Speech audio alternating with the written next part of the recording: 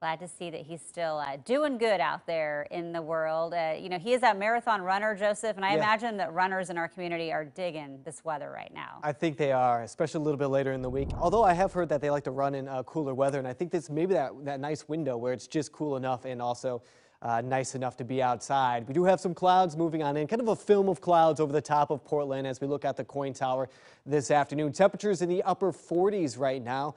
We may get that little extra push to 50 degrees as we go into the second part of the day, but we'll be hovering right around the upper 40s. That wind is running out of the east-northeast about 5 miles per hour right now. I'm also hoping for maybe a sunbreak as we head into the afternoon.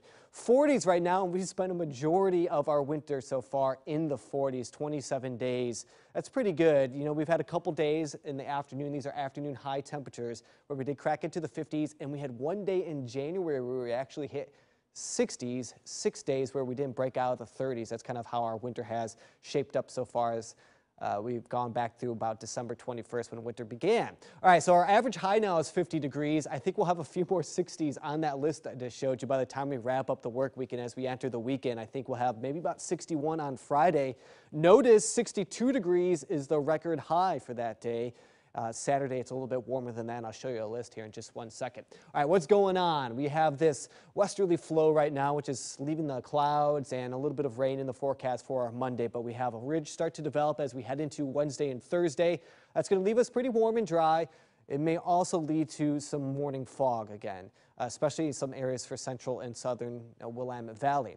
That ridge breaks down a little bit as we get close to about Sunday, February 13th, and into Valentine's Day, I think, on Monday. So that may lead to a little bit of rain, but we have potential for a second ridge to develop over the Pacific, which may lead to another dry stretch, above average temperatures, and likely not a lot of mountain snow or rain. We'll keep an eye on that second one because that one's not promised, but this first one, of course, is probably going to be here for the week. All right, spring-like week, as I just mentioned, the forecast is in gray. The record high is in orange. We really don't get close to the record here over the next couple of days, but I do believe on Friday when we hit probably the lower 60s that we're going to be very close to maybe even tying that record, potentially even breaking it. And Saturday we're expected to hit about 60 degrees, and if we get that little bump again, we may actually get close to that record that was back in 2015. All right, high pressure just to the southwest. Everything's kind of moving in from the northwest there off the Pacific. We'll keep that going as we go into the afternoon. Again, some clouds, maybe an isolated shower. Clouds start to fall apart though as we get into probably 2, 3, 4, or 5 p.m. time frame for us around Portland. Air stagnation advisory is in place. A couple pollutants out there, poor air quality. That is until 10 p.m. We'll see if they expand that. Right now, current air quality is in the green around Portland, a couple locations in yellow with a moderate level there. Rain chances are low and slim because of that ridge of high pressure I was telling you about. A little bit of rain would help clear things up as far as that air stagnation advisory goes, but just don't see it in the forecast. Again, we'll keep our eye on that Sunday and Monday for maybe a chance for some showers heading into Valentine's Day.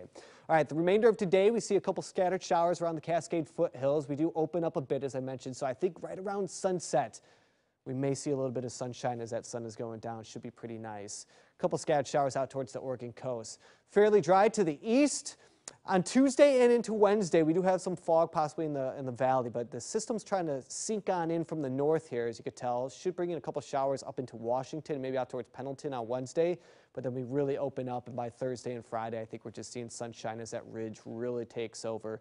Temperatures starting to warm on up. All right, 7-day forecast. I have 50 today, 51 tomorrow, 55 degrees on Wednesday, nothing but sunshine Thursday and Friday. Again, near record high temperature there on Friday, Jenny.